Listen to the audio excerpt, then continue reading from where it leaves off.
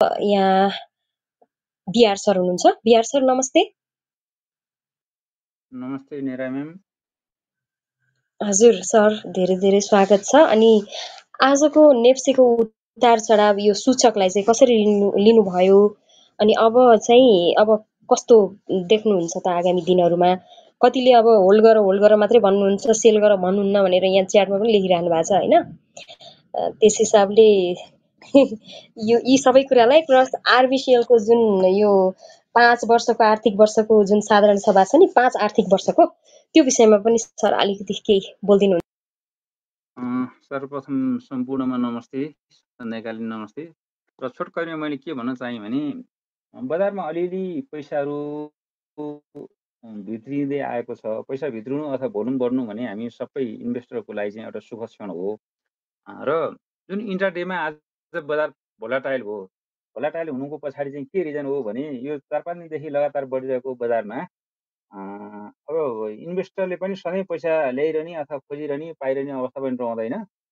केही स्थितिहरूमा केही कम्पनीहरूमा केही सेक्टरबाट राम्रो चाहिँ मुनाफा भएको पैसा चाहिँ प्रफिट बुक गरेर फेरि हेभी वेटतिर चाहिँ डाइभर्ट भएको अवस्था हो। त्यो किनभने प्रष्ट देश छ र त्यसमा अलिकति मैले पनि गरेको चिजहरू चाहिँ त्यही नै हो। जुन सेक्टरबाट नाफा भयो 15-20-25% त्यसलाई बुक गरेर अहिले ब्याङ्कतिर चाहिँ अलिकति मुभमेन्ट भएको अवस्था हो।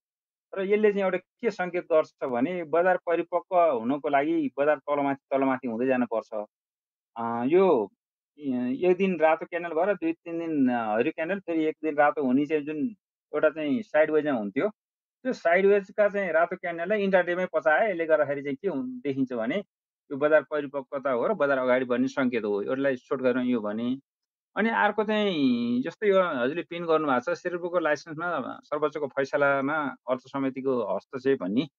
यसमा चाहिँ अलिकति मलाई चित्त दुखेको कुरा चाहिँ के हो भने अब हाम्रो यी सांसदहरूलाई पनि एउटा चाहिँ योग्यता तोकिदिने हो कि त्यत्रो न्यायालयको चाहिँ 7-8 वर्षको चाहिँ यो विभिन्न छलफलबाट अर्थ समितिमा जस्तो 72-73 सालमै त्यतिखेर अर्थ समितिमा रामकुमारी झाँक्रीको संयोजकतामा यो ब्रोकर लाइसेन्स दिन हुन्छै हुँदैन भनेर संसदबाट 7औं वर्ष 8औं वर्ष परीक्षण गरेर हुन्छ भनेर अनि अदालतबाट पनि न्यायालयको कठघरा पनि प्रमाणित भएर आइसकेको चिजलाई सायद उहाँले हेक्का राख्नु भएन कि कतिपय अवस्थामा न्यायालयले यी विधायिकामाथि सानो चिज पनि ठुलो प्रहार गर्छ। यिनीहरूको चाहिँ असक्षमताको चाहिँ पराकाष्ठा हो जस्तो लाग्छ।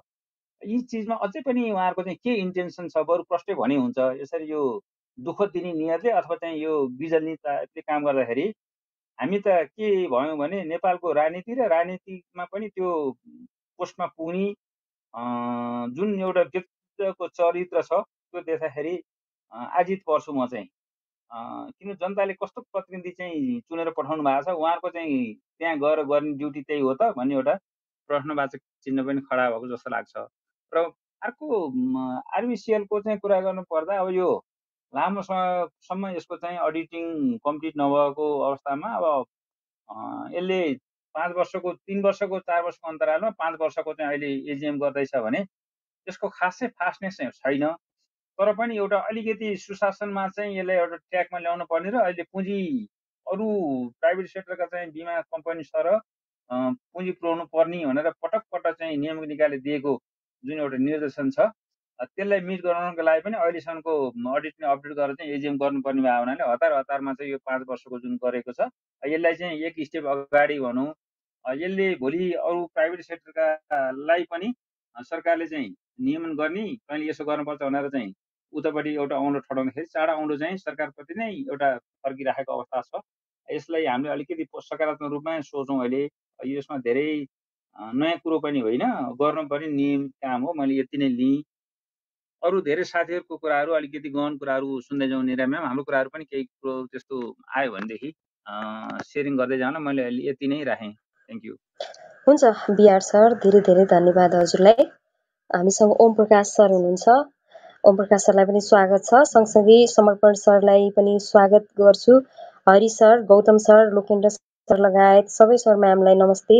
अनि तल रहनुभएका सर म्यामहरू आफ्नो विचार व्यक्त गर्न सक्नुहुन्छ। माथि आएर प्लिज ह्यान्ड रेज गरिदिनु होला। मैले तिलक सरलाई पनि देखिरहेको छु। तिलक सर, हजुरले ह्यान्ड रेज गर्न मिल्छ भने म यहाँ खोज्दैछु। अघि देखाएको थिएँ सरलाई, तर मैले भेटाउन सकिरहेको छैन। सर यदि सुन्दै हुनुहुन्छ भने प्लिज ह्यान्ड रेज गरिदिनु होला, हामी हजुरलाई माथि तान्छौँ।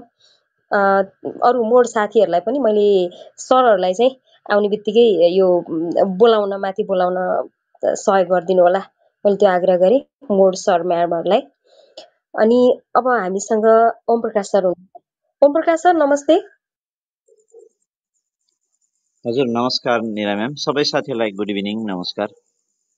अब कुरा हजुर त्यही सर, नै हो, एउटा कुरा यही रिपिटेसन नै हो। हुन्छ।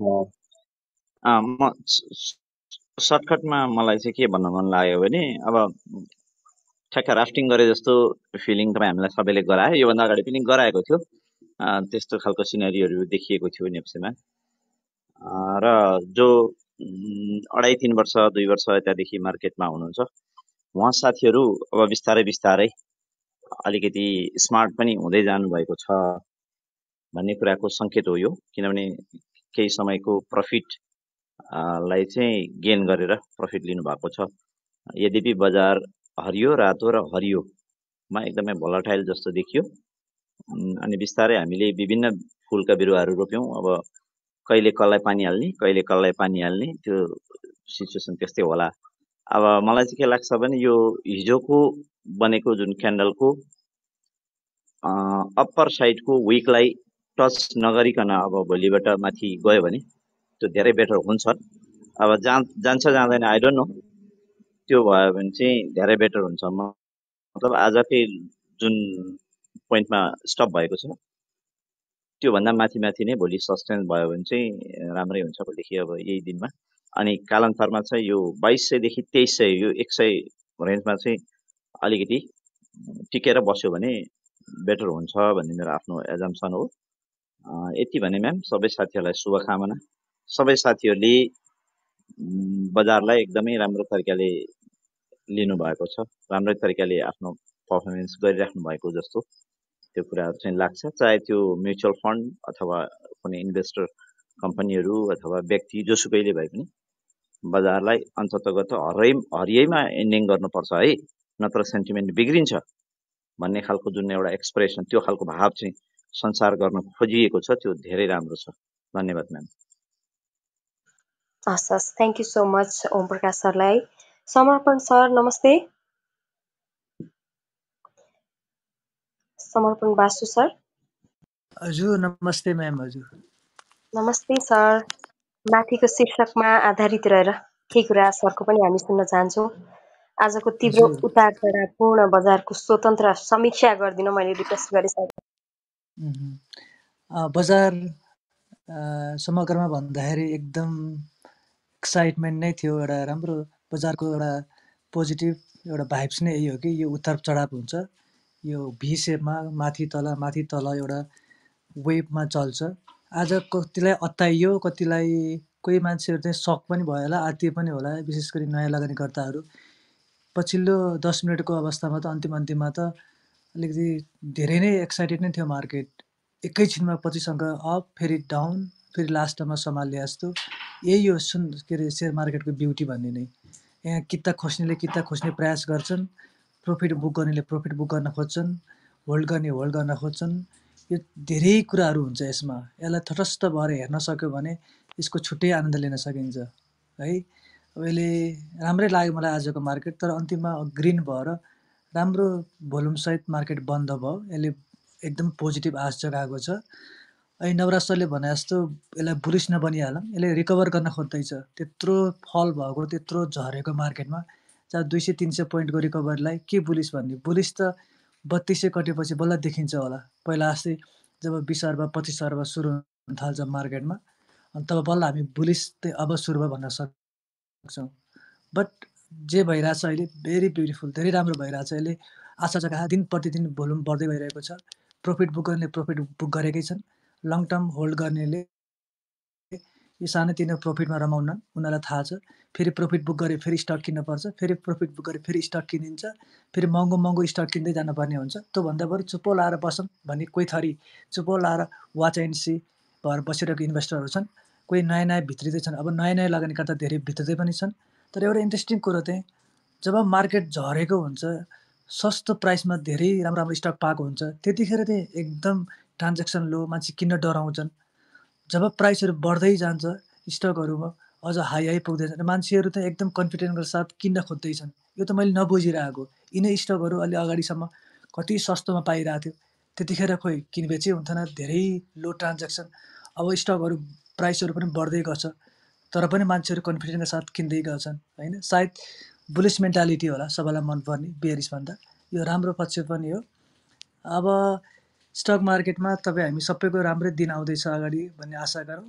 यो उत्तर चढावलाई मैले आजको मलाई आनन्दको रूपमा लिएँ र बाँकी यो ब्रोकर लाइसेन्स र नयाँ स्टक एक्सचेन्जको प्रक्रियामा जुनहरू यो भाँजो हान्ने काम भइरहेछन् त्यहाँ अलिकति उनीहरू नबुझेर या परिचालित भएर या कसैको ऋणको सोझो गर्नलाई या कुनै अमुक पार्टीहरूले कसैलाई असफल पार्नको लागि गरिएको प्रोपागान्डा मात्रै हो। यसको कुनै तुक अर्थ रहँदैन। सबैजना सचेत भइसकेछन्। यो केही दिन झुलाउने र केही दिन झुलाएपछि अलिकति धमिलो पानीमा माछा मारे जस्तो बनाए जस्तो केही न केही गर्न खोज्ने चेष्टा हो तर तिनीहरूले गर्दामा केही हुँदैन। र अर्को मलाई सबभन्दा राम्रो पक्ष के हो भने बुलिस यस अर्थमा भयो कि नेगेटिभ न्युजलाई पनि पचाएर मार्केट अघि बढ्यो। पहिला के हुन्थ्यो बेयरिसमा जस्तो राम्रो न्युज आयो पनि बेयरिसले माथि उठ्नै सक्थेन। अहिले के छ एक दुई दिन नराम्रो न्युज हाल्न खोजे अलिकति हलचल ल्याउन खोजे तैपनि यसलाई पचाएर कस्तो मजाको मार्केट अपग्रेडमा गयो। त्यसले अब आशा गरौँ अब चाहिँ सायद मार्केटले राम्रो ट्रेन्ड समातेको हो कि भन्ने मलाई लाग्छ। मैले अहिले यति नै भने धन्यवाद। हुन्छ सर, धेरै धेरै धन्यवाद। मैले तिलक सरलाई माथि आउनलाई रिक्वेस्ट गरेँ अनि अरू सर म्यामहरूलाई पनि प्लिज ह्यान्ड रेज गरेर माथि आइदिनु होला र आफ्नो विचार व्यक्त गरिदिनु होला। राष्ट्रिय बीमा कम्पनीको जुन साधारण सभा थियो त्यसमा यदि तपाईँहरू जानुभएको थियो भने कस्तो रह्यो त आज साधारण सभा के भयो यो पनि अलिकति सेयर गरिदिनु भयो भने सबैजनाले सुन्न पाउनुहुन्थ्यो। लामांश नगर्दाखेरि चाहिँ अब के होला त भन्ने कुरा पनि छ होइन। त्यस कारणले अब कस्तो असर गर्ला लगानीकर्तालाई भन्ने पनि यो पनि एउटा छलफलको विषय हुन सक्छ र आज साधारण सभामा के भयो त त्यो पनि प्लिज सेयर गरिदिनु होला। हजुरहरू साधारण सभामा यदि जानुभएको थियो भने केही कुरा त न्युजमा आएका छन् तर पनि अब यहाँ आफै प्रत्यक्ष सहभागी हुँदाखेरि यहाँबाट धेरै कुराहरू आउन सक्छन्। त्यस कारणले मैले फेरि यहाँलाई रिक्वेस्ट गरेँ माथि आएर यो कुरा सेयर गरिदिनका लागि। अनि हामीसँग आर्यन सर हुनुहुन्छ। आर्यन सर, आर्यन निर्मल सर, उहाँको माइक खुलेन। प्रितम सर नमस्ते। Pritam sir, Pritam Karki sir, sir पनि माइक खुलेन। उदय ढकाल सर, उदय सर, सरले पनि बोल्न चाहनु भएन जस्तो छ। जिपी सर, जिपी सरहरूको माइक खुलिरहेको छैन किन हो मैले त्यो बुझ्न सकिरहेको छैन। जिपी सर, सम्पन्न सर, सम्पन्न लाइट्स सर, विप्लव सर, के भयो त हामीले त सुनिराखेका छौं। हैन सरहरू माथि आएर त बस्नुभयो तर बोल्न चाहनु भएन त्यसले गर्दा। अनि विप्लव सर, मेरो घाँटी मात्रै सुक्ला जस्तो छ बोलाउँदा बोलाउँदा। हरि सर नमस्ते। हरि केसी सर नमस्ते सर। सर धेरै धेरै स्वागत छ। हजुर हजुर अब आजको कारोबार यहाँ जुन विषयवस्तु यहाँले राख्नु भएको छ यसमा तपाईको आजको कारोबार एकदम इन्ट्रेस्टिङ रह्यो। अब धेरै कुरा त नवराज सरले बताइ पनि सक्नुभयो। त्यसमा मेरो समर्थन छ। अब के अरे आज मैले करिब 4 घण्टा 4 मिनेट कारोबार सुरु हुनुभन्दा 2 मिनेट पहिलादेखि के अरे बन्द भएको 2 मिनेट पछिसम्म हेरेँ र 2:15 बजे 2:20 सम्म सबै चिज नर्मल चलिरहेको थियो। त्यसपछि उतार चढाव अप डाउन मात्रै होइन त्यो अवधिमा जे भयो त्यसलाई चाहिँ म अभेबल नै भन्छु। त्यो के अरे अब एकैचोटि झन्डै 28 देखि 30 मिनेटको बिचमा अरबभन्दा बढीको कारोबार भयो। अब यसले के देखाउँछ भन्दाखेरि अब यो कारोबारको तौर तरिका पनि केही फरक भएको छ। अब कारोबारीहरू पनि अपडेट हुनुपर्ने जस्तो देखिन्छ। जस्तो सामान्यतया कतिपय लगानीकर्ताहरूले अहिले पनि ब्रोकरहरूलाई मेरो यति यतिमा बिक्रीमा राखिदिनुहोस् है भन्ने चलन हुन्छ, अनि त्यसपछि त्यत्तिकै छोड्ने चलन हुन्छ। अब यो मिनेटमा अपडेट भएन भने एकै दिनमा सेम डेमा पनि धेरै घाटा पनि हुन सक्ने, फाइदा पनि हुन सक्ने, अलिकति बढी रिस्क भएको जस्तो देखियो। त्यसले गर्दाखेरि अब यो 11 देखि 3 बजेसम्म आफै बसेर हरेक मिनेटमा अपडेट गर्दै गयो भने यसबाट भरपुर फाइदा उठाउन सकिन्छ जस्तो लाग्यो। आजको कारोबारको तरिका हेर्दाखेरि र हामीले अब हाम्रो वरिष्ठ सरहरूले गाइड गरिराख्नु भएको हुन्छ। जस्तो अब विदेशमै हो भने यसो 1 घन्टाको $20-40 शुल्क तिर्नुपर्ने चिज सित्तैमा अब हुन्छ सम्बन्धित लाइनको लगानीकर्ता भएर कारोबारी भएको हुनाले पनि होला, अब त्यो सिकाइराख्नु भएको हुन्छ। अब यो आज भएको कारोबारलाई चाहिँ नि कुनै सिद्धान्त, कुनै नियम, कुनै क्यान्डल स्टिक भन्दा पनि अलि बाहिरको हो कि जस्तो भन्ने मेरो फिलिङ छ। त्यसले गर्दाखेरि अब यस्तोमा चाहिँ के गर्नुपर्छ, अब विष्णु सर, केशव सरहरू, हाम्रो भट्टराई सरहरू आउनु होला, उहाँहरूले बताउनु होला। र अनि अर्को कुरो के छ भन्दाखेरि अब अहिलेको यो सेयरको कारोबारको प्रकृति हेर्दाखेरि अहिले स्थानीय तहमा जस्तै छ। जस्तो पोलिटिकल सिस्टमको कुरा गर्दा अब 8-9 डिजिटको कम्पनीहरू टप 10मा आउने त्यस्तो छ। हुन त कृषि विकास ब्याङ्क पनि कतिखेर आएको जस्तो देखिन्थ्यो। त्यस्तै गरेर अब अलि 10-11 डिजिटको कम्पनीहरूको पनि पालो आउला। अब त्यो प्रदेश तहसम्म जाला कारोबारको स्टाइल। त्यस्तै गरेर अब जबसम्म 12 डिजिट पुग्न लागेको कम्पनीहरू त्यो टप 10मा टप गेनर त्यस्तोमा आउँदैन, तबसम्म यसलाई बुलिसमा गएको भन्न पनि नमिल्ला।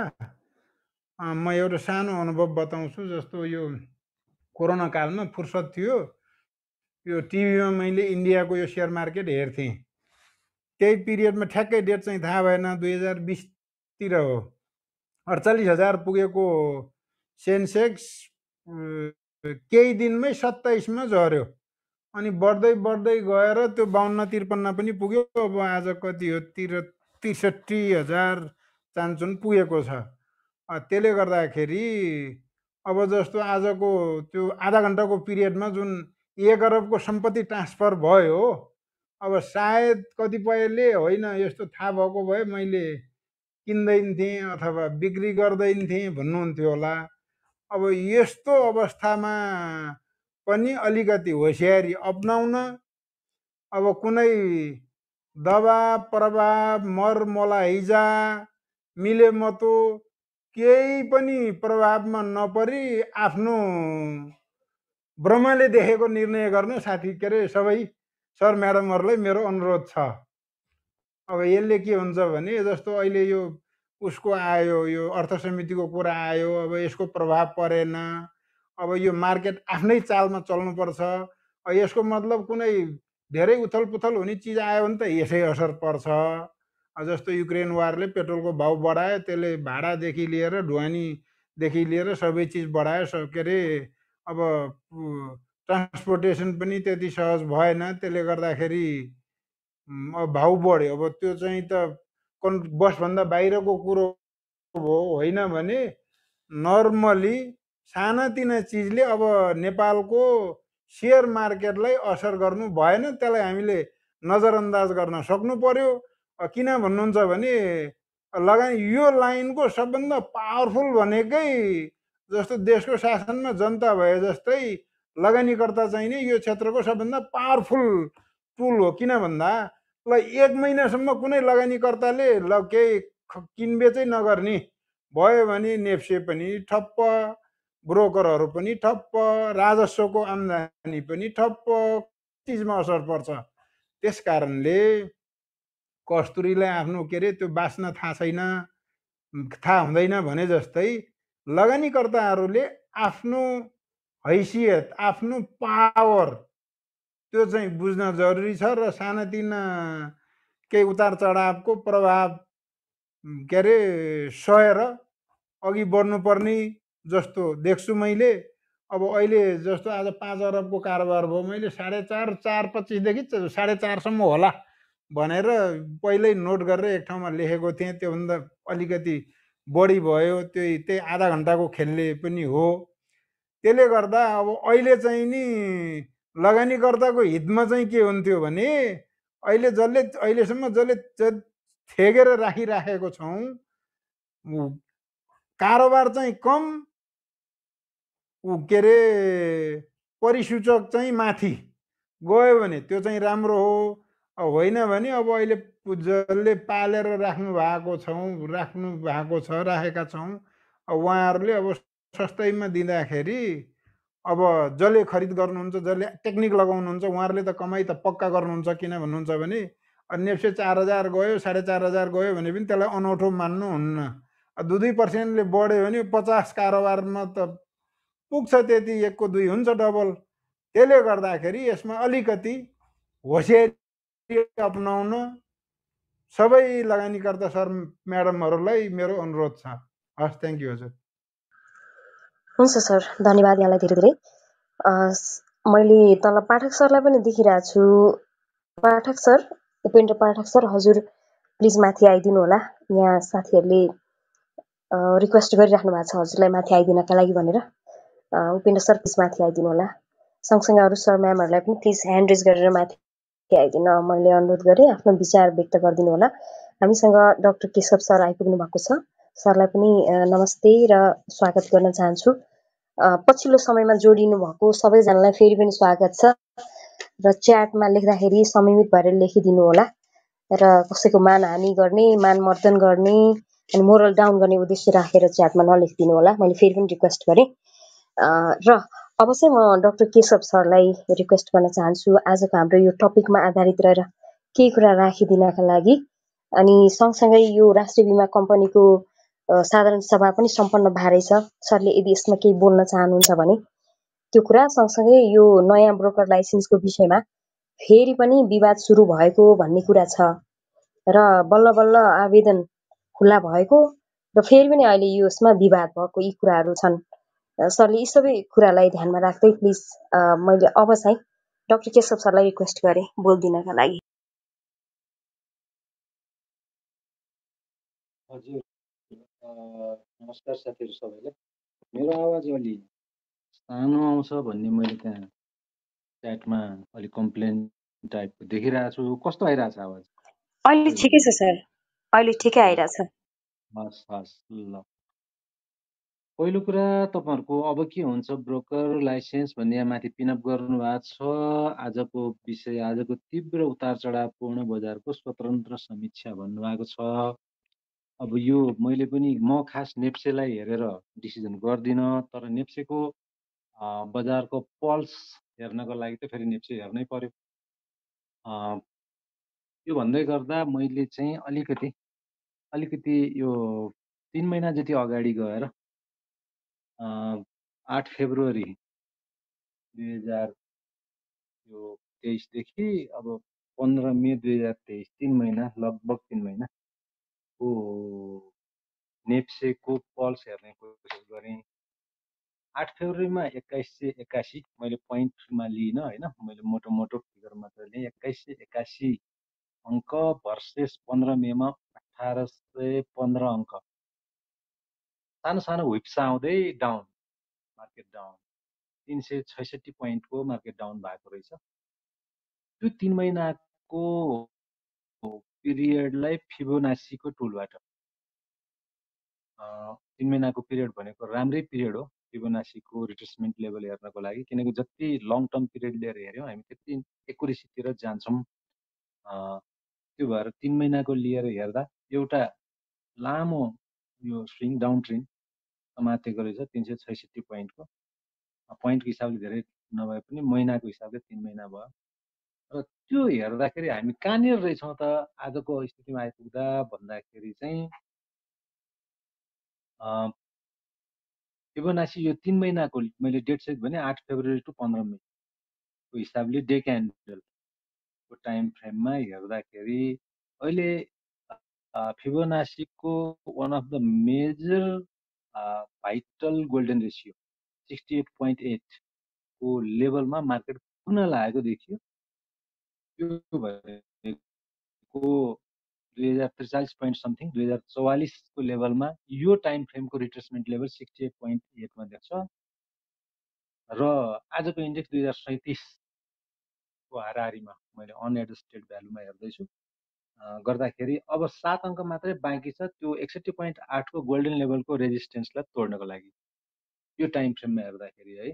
भनेपछि भोलि एक दिन 7 पोइन्ट बढ्यो अथवा कन्सिस्टेन्टली त्यो रह्यो भने 68 पोइन्ट लेभलको लेभल ब्रेक गरेर मार्केट माथि जाँदै गर्दा चाहिँ त्यसको भेलोसिटी त्यसको मुभमेन्टको स्पिड अझ बढी हुन्छ। यो प्रिन्सिपलले टेक्निकल इन्डिकेटर फिबोनासीको लगायत सबै सपोर्ट रेसिस्टेन्सको टेक्निकल्सले बताउने कुरा भयो हामी सबैलाई जसले टेक्निकल हेर्छौँ उहाँहरूलाई थाहै हुने कुरा हो। भनेपछि बुल सुरु भएको हो भन्ने क्वेसनलाई हामीले केही समय हेर्नुपर्छ र त्यो त्यसपछि मात्रै हामीले भन्न सक्छौँ। अहिले भन्दै गइरहेको सन्दर्भमा चाहिँ कति दिन भएछ त मार्केट बढेको भनेर हेर्दै गर्दा म एकछिन चार्टमै बसेर हेरिरहेको छु है। एकछिन भनेर हेर्दै गर्दा 1-2 हप्ता अब 16 मेदेखि मार्केट बिस्तारै कन्सिस्टेन्टली माथि लाग्दै गएर त्यसपछि एउटा सानो थोरै 2 दिन 3 दिनको यो करेक्सन आएर त्यसपछि फेरि मार्केट कन्सिस्टेन्टली माथि बढिरहेको देखिन्छ। त्यही हिसाबले हेर्दाखेरि चाहिँ अब 16 मे भर्सेस आज चाहिँ 14 जुन भन्दाखेरि झन्डै झन्डै अब 1 महिनाकै हिसाबमा यो अप ट्रेन्ड बिस्तारै हेल्दी हिसाबले माथि जान खोजिरहेको देखिन्छ र त्यो हिसाबले हेर्दाखेरि अब बुलको कन्फर्मेसन अरू इन्डिकेटरहरूले पनि पोजिटिभ सिग्नल दिन लाग्यो भने अब चाहिँ बुलको कन्फर्मेसन हुन सक्छ। अब यो बुल कति माथि जान्छ के जान्छ त्यो प्रेडिक्सनको कुरा आफ्नो ठाउँमा होला तर मार्केटको स्ट्रेन्थ चाहिँ बढ्दै गइरहेको भनेर हेर्न सकिन्छ र अब यो डाइरेक्सनल इन्डेक्स एडिएक्सको हिसाबले हेर्दाखेरि पनि बिस्तारै 22 जति पुग्न लाग्यो एडिएक्सको भ्यालु 25 भन्दा माथि गएपछि एउटा चाहिँ नर्मल ट्रेन्ड भन्दा स्ट्रङ ट्रेन्डतिर लागेको market as a whole pulse चाहिँ स्ट्रङ ट्रेन्डतिर लागेको भने बुझ्नुपर्छ। यो पनि बिस्तारै बलवान बन्दै गइरहेको छ जबकि यो कुनै बेलामा एज हाई एज 27 र जुन बेलामा हामीले फिबोनासीको रिट्रेसमेन्ट लिएर हेऱ्यौँ त्यो बेलाको देखि हेर्दाखेरि झन्डै 46 भनेको राम्रो अप ट्रेन्डबाट त्यसपछि डाउन ट्रेन्ड आएर फेरि माथि लागेको हो। अहिलेको हिसाबले हेर्दाखेरि चाहिँ अब अलिकति क्विक रेस्पोन्स इन्डिकेटरले हेर्दा आउटलायर यो बुलिङ्गर ब्यान्डको यो अप्पर लाइनलाई अप्पर ब्यान्डलाई तोडेर हिजो र आजको क्यान्डलहरू बाहिर निस्केको देखिन्छ। आज त आउटलायर निकै माथि गएर त्यसपछि अझ तल आएको हो। यसमा हामीले ड्युअल ब्यान्डको हिसाबले हेर्दा एकैछिन है यसमा चाहिँ सेटिङमा एकैछिन है 95% को कन्फिडेन्स लेभलमा हेर्दाखेरि चाहिँ आउट ब्यान्डबाट आउटब्रेक लिएको देखिन्छ। यो हो भनेदेखि चाहिँ फेरि मार्केट आफ्नो लयमा आउन सक्छ तर 97% को कन्फिडेन्स लेभलमा हेर्दाखेरि चाहिँ यो अझै पनि रेन्जभित्रै देखिन्छ। भनेपछि अब यसमा नेप्सेलाई नै हेरेर ट्रेडिङ गर्ने हो भने अब ट्रेडिङको बेला लगभग सुरु भयो तर अलिकति कसियसली हेर्नुपर्छ किनकि अब 95% को ब्यान्ड लेभल भन्दा पनि तल आउने सम्भावना धेरै दिन माथि चाहिँ जाँदैन। जस्तो आज पनि आउटलायर देखिन्छ हिजो पनि आउटलायर देखियो 2 दिन आउटलायरको लेभलमा गइसक्यो भनेपछि अब 1-2 दिन अझ माथि जाने सम्भावना हुन्छ त्यसपछि डाउन ट्रेन्ड फेरि लिन सक्छ तर कति डाउन ट्रेन्ड आउँछ अथवा कति सस्टेन गर्छ भन्ने त्यो फेरि छुट्टै प्रेडिक्सनको पार्ट हो।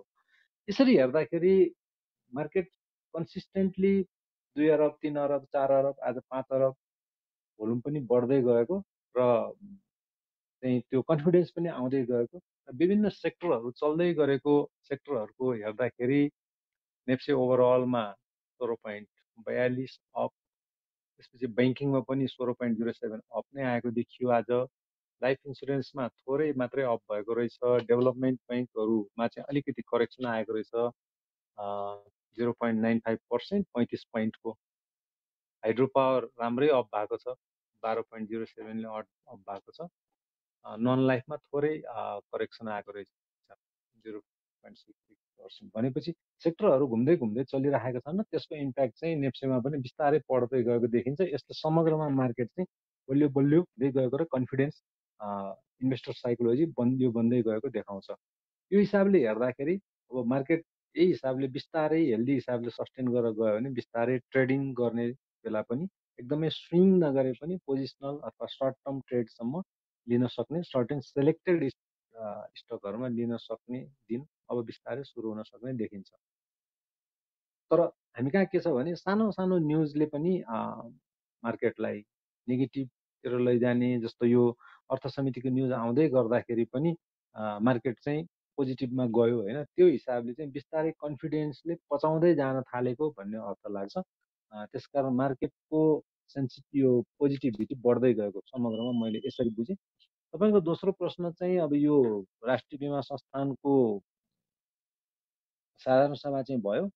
कति वर्षदेखि साधारण सभा हुन सकेको थिएन, बिस्तारै त्यो हुन थालेको छ। तर अब डिभिडेन्डको चाहिँ डिसिजन अहिले पनि गरेन, किनभने त्यो अडिट नै धेरै लामो समयदेखिको बाँकी थियो क्यारे। त्यस्ता 3वटा अडिट फर्महरूलाई सेपरेट 3-4 वर्ष गरेर बाँडेर काम लगाएको थियो। सायद कन्सोलिडेटेड रिपोर्ट आएको छैन र धेरै लामो समयदेखि त्यो बसिरहेको हुनाले त्यसमा एकैचोटि भाइटल डिसिजन लिन म्यानेजमेन्टलाई पनि गाह्रो होला। तर अब त्यसमा मैले चाहिँ अब मेरो सेयर पनि त्यसमा नभएको र पार्टिसिपेट पनि नगरेको हुनाले त्यसमा डिटेलमा के छलफल भयो त्यो चाहिँ मलाई जानकारी भएन। र एटलिस्ट पनि बिस्तारै सुशासनको बाटोमा यो बीमा समिति भन्दा आरबिएस चाहिँ जान खोजेको जस्तो चाहिँ देखिरहेको छ। त्यो पनि गुड न्युज नै हो। अब ब्रोकर सम्बन्धी तपाईँहरूले माथि त्यहाँ पिनअप गर्नु आएको छ। त्यो ब्रोकरको न्युज, यो अर्थ समितिको न्युज चाहिँ खास गरी नेगेटिभ न्युज हो। अर्थ समितिलाई त्यहाँ पिनअप गरिएकै हिसाबले हेर्दाखेरि दफा 103 संसदीय समितिको यो नियमावलीको दफा 103मा उसलाई विशेष अधिकार दिएको रहेछ र उसले गरेका कुराहरूमा चाहिँ कुनै पनि अदालतमा पनि मुद्दा नचल्ने भनेर शक्ति पृथकीकरणको सिद्धान्त अनुसार त्यहाँ एउटा क्लज राखिएको रहेछ। त्यो हिसाबले हेर्दाखेरि कतै अदालतबाट पनि क्लियर भइसकेको कुरा यो अनन्तकालसम्म रोकिने त होइन भन्ने एउटा आशंका उब्जिन्छ। तर त्यही अर्थ समितिको सभापतिले त्यहाँ चाहिँ यो सर्वोच्च अदालतबाट पनि यो कुराहरू आइसकेको रहेछ। तर विधि प्रक्रिया हामी हेरेर त्यसपछि हामी थप विचार गर्छौँ, थप डिसिजन गर्छौँ भन्ने हिसाबले चाहिँ उहाँहरू यो धेरै लामो समयसम्म यसमा अडिएर यसलाई रोक्ने नै हैसियतमा चाहिँ हुनुहुन्न। कम्तीमा त्यो हिसाबको कन्ट्राडिक्टरी छैन भनेर बुझेँ मैले। उहाँले डिप्लोमेटिक भाषामा यसलाई हामी हेर्दैछौँ, विधि प्रक्रिया हेरेर त्यसपछि के निर्णय पर्ने गर्छौँ अनि त्यसपछि यो अगाडि बढाउँला भन्ने जस्तो हिसाबले अगाडि आएको छ जस्तो लाग्यो। र यो चाहिँ मोमेन्टम नै हो भन्ने मलाई त्यसले पनि थप कन्फर्मेसन गरेको जस्तो लाग्यो। यो केही समय यसरी अड्काउन सकिन्छ कि भन्ने प्रयास हो। तर यो नअड्किँदाखेरि र आम लगानीकर्ताको भावनालाई बुझेर अर्थ समितिले पनि लगानीकर्ता भने त जनता पनि हुन्, उहाँहरूले अफिसियली जनताप्रति जवाफदायी हुन्छौँ भन्दै गर्दाखेरि त्यो कुरालाई बुझेर निर्णय गर्नुहुनेछ भन्ने अब आशा गरौँ। त्यो नै हामी सबैको हितमा हुनेछ भन्ने मलाई लाग्छ। मैले अहिलेलाई यति राखेँ। हुन्छ सर, धेरै धेरै धन्यवाद डाक्टर केशव श्रेष्ठ सरलाई। हामीसँग विष्णु प्रसाद बस्याल सर पनि आइपुग्नु भएको छ। सरलाई नमस्ते भन्दै मैले स्वागत गरेँ। सँगसँगै अरू सर म्यामहरूलाई पनि स्वागत छ। आजको तीव्र उतार चढावपूर्ण बजारको स्वतन्त्र समीक्षा गर्नका लागि मैले सबै अबका वक्ताहरूलाई रिक्वेस्ट गरेँ र केशव सरले केही कुराहरू राखिदिनु भएको छ। राष्ट्रिय बीमा कम्पनीको यो साधारण सभाको विषयमा सँगसँगै आजको यो इन्डेक्सको विषयमा अनि यो आर्थिक विधेयकको विषयमा पनि यिनै विषयमा हामी केन्द्रित भइरहेका छौँ यति बेला। र म अब चाहिँ यहाँ हामीसँग अघि नबोल्नु भएको आर्यन सर हुनुहुन्थ्यो। आर्यन सर हजुर हुनुहुन्छ त्यहाँ? आर्यन सर, राज सर, राज बराल सर, प्रितम सर पनि बोल्नु भएन। Biplav sir, Biplav Dahal sir, Krishna sir, Krishna Prasad Khanal sir, किरण sir, Kiran Kumar Karki ma'am sir. म सुनिरहेको छु म्याम। नमस्कार म्याम, हजुर म सुनिरहेको छु। हजुर र अनि अब मैले भन्नुपर्ने कुराहरू सब साथीहरूले भनिसक्नु भएको हुनाले म चाहिँ सुनेर बसिरहेको छु म्याम। कुरा सबै त्यही नै हो। अब मैले के गर्ने हो भनेर अब यहाँ विष्णु बस्याल सर पाल्नु भएको छ। अब उहाँले अब उहाँको कुरा सुन्नलाई तयार भएर बसिरहेको छु म्याम म त। हजुर हुन्छ। अब धेरै वक्ता पनि हुनुहुन्न माथि। अरू कोही यदि बोल्न चाहनुहुन्छ भने प्लिज माथि आइदिनु होला र कमेन्टमा अलिकति संयमता अपनाइदिनु होला। मैले फेरि पनि रिक्वेस्ट गरेँ। अनि अब हामीसँग किरण सरले अब नबोल्ने भन्नुभयो। लोकेन्द्र ढकाल सर पनि हुनुहुन्छ। लोकेन्द्र सर हजुर त्यहाँ हुनुहुन्छ? हजुर म्याम, नमस्कार। नमस्ते सर। हजुर केही भन्न म्याम, चाहनुहुन्छ? मेरो मोबाइलको समस्याले होला तल बस्दा अलिक कम सुनियो र माथि आएको म्याम। म माथि बसेर सुन्छु ल। सरबाट पनि हामीले केही अपेक्षा गरेका छौँ सर आज। त्यही हो। अनि हामीसँग हजुर हजुर म्याम, म अहिले सुन्छु, थोरै व्यस्त हुन्छु। केही समयपछि केही जिज्ञासा भए म थप्छु नि है त। हुन्छ हस्, थ्याङ्क यू। प्रकाश सर पनि हुनुहुन्छ। प्रकाश अर्याल सर, प्रकाश सर पनि बोल्नु भएन। म चाहिँ अब सिधै विष्णु सरतर्फ लाग्छु। विष्णु सर हजुर यदि बोल्न मिल्ने अवस्थामा हुनुहुन्छ भने सरलाई मैले स्वागत गरेँ अनि सँगसँगै सरबाट सुन्न पाए हुन्थ्यो भनेर यहाँ च्याटमा पनि लेखिराख्नु भएको छ अनि म्यासेज पनि आइरहेछन्। त्यस हिसाबले सर आज माथिको यो शीर्षकमा आधारित रहेर केही कुराहरू राखिदिनु होला सर। सँगसँगै अरू क्वेसनहरू पनि फलोअप क्वेसनहरू पनि रहने नै छन्। विष्णु सर,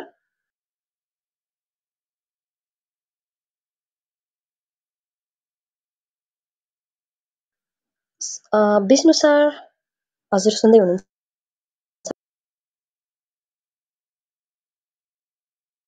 फोन हुनुहुन्छ कि जस्तो लाग्यो मलाई उहाँलाई।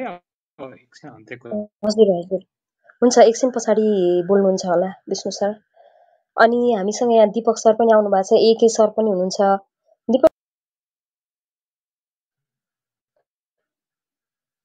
दीपक आचार्य सर, एके सर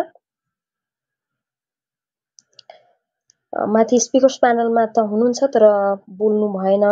भर्खर आउनु अब भएको छ, रेस्पोन्स गरौँ न। हजुर भर्खर आउनु भएको उहाँहरू होइन, हजुर यो हजुर सब तल झरिसक्नु भयो। एके सर भर्खर आउनुभएको हुनाले कमसेकमा बोलाएपछि रेस्पोन्ससम्म चाहिँ गरिदिनु भएको भए हुन्थ्यो। म बोल्दिनँ भने पनि जे भने नि होइन, कृपया रेस्पोन्स चाहिँ गरौँ न बोलाएपछि। कल